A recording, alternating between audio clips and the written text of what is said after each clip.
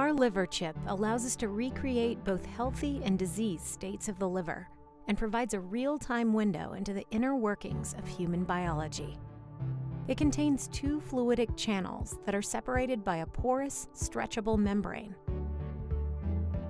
The top side of the membrane is covered with hepatocytes.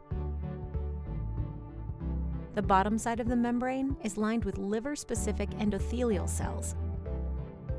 Resident immune cells are below the endothelial cells, while hepatic stellate cells are above the endothelial cells.